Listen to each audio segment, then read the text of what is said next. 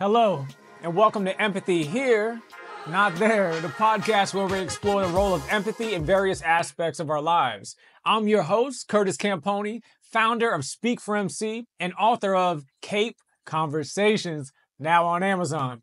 Today we're going to dive into a critical and often controversial topic, empathy in politics. In a time of intense polarization and division, understanding and practicing empathy can be a powerful tool for bridging gaps and fostering constructive dialogue. Defining empathy in politics can be tricky and difficult. Look, empathy is the ability to understand and share the feelings of another person. In politics, empathy involves recognizing the experiences, emotions, and perspectives of people who have different views or different backgrounds.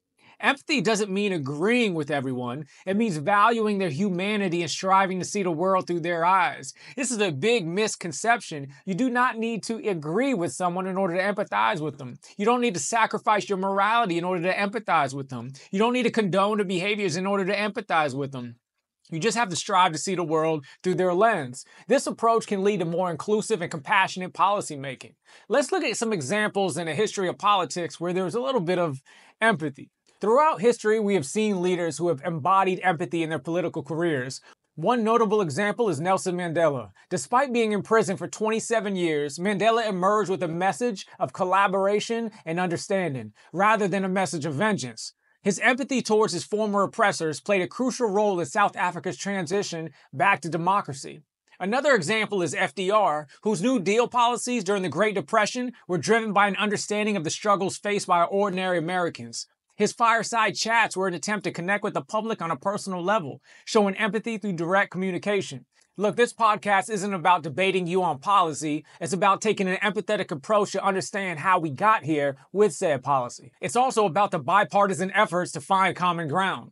Let's look at some other examples of politicians finding common ground and working across party lines. Did you know when practicing empathy, parties are twice as likely to find common ground compared to standard mediation?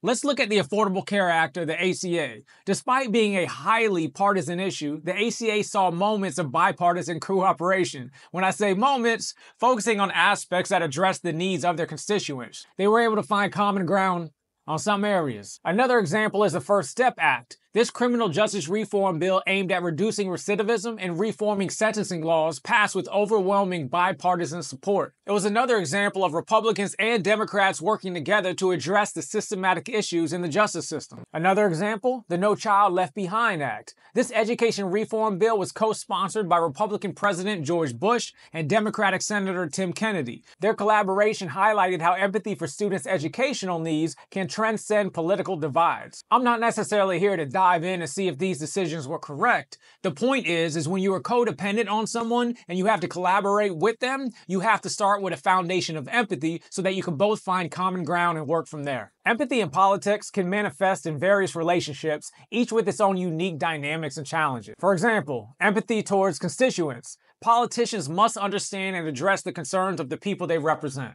This involves listening to their needs, fears, and aspirations. An empathetic politician will prioritize policies that improve their constituents' lives, even if it means going against party lines. To connect with your base, you have to understand your base. You have to be willing to listen to them as they express their concerns that are unique to them. In other words, can politicians hear stories from multiple people's perspectives, even if these stories sound similar? Can they listen to them like it's the first time they've ever heard them? What about politicians when working with their colleagues? Working with colleagues across the aisle requires recognition of their perspective and, again, finding common ground. Empathy can help build trust and facilitate cooperation. By understanding the motivations and constraints of their colleagues, politicians can craft more effective, inclusive legislation. In other words, when they're more likely to demonstrate empathy, they're more likely to get stuff done. Can we suspend our ego in the spirit of finding a solution that there's some common ground and we can work towards? This happens abroad as well. Empathy towards leaders, both domestic and international, involves acknowledging their challenges and their viewpoints.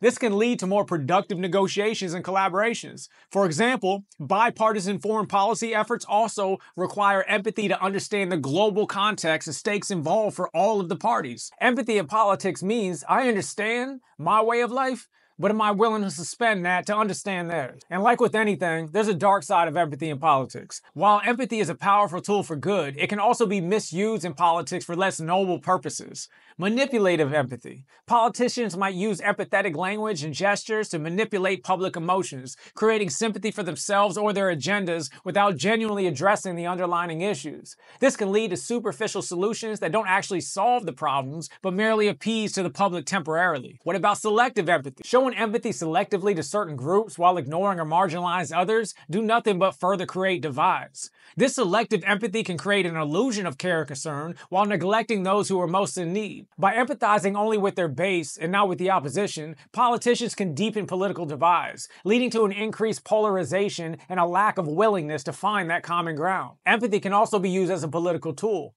Empathy can be used as a form of window dressing. Politicians may display empathy in public to create a favorable image without committing to meaningful action. This can be a tactic to distract from the actual policies or to mitigate backlash. Additionally, empathy can be used to deflect criticism or accountability. For example, a politician might express understanding and concern for a controversial issue without taking concrete steps to address it, thereby pacifying critics without making any real changes. Still, there are some real benefits of empathy in politics. Despite the potential for misusing empathy in politics, it definitely holds tremendous potential for positive change. By genuinely understanding and valuing the experiences of others, politicians can create inclusive policies. Empathy-driven policies consider the diverse needs of all constituents, leading to more inclusive outcomes. Empathetic leaders build trust. They build trust with their constituents and their colleagues, fostering a cooperative and supportive political environment.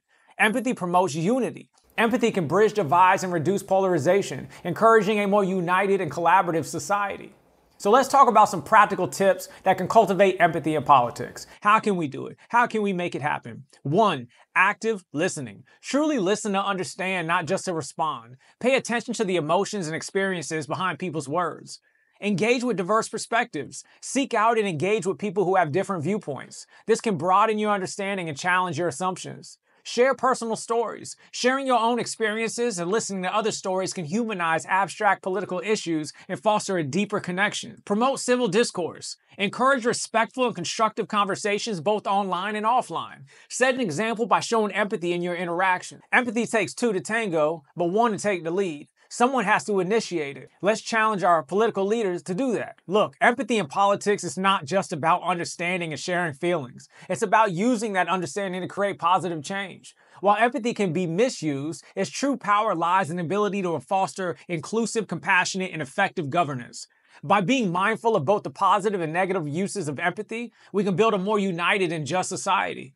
I invite any state elected officials who are interested in discussing the role of empathy in politics to join me on this podcast. I've already reached out to some local elected officials, and if you're one and I didn't reach out to you yet, Curtis at speakformc.com. Our goal is to make this conversation a collaborative one. If you're interested, email me, let me know, and we can make it happen. Thank you for joining me on this episode of Empathy Here, Not There. If you found this discussion valuable, please subscribe and follow the podcast.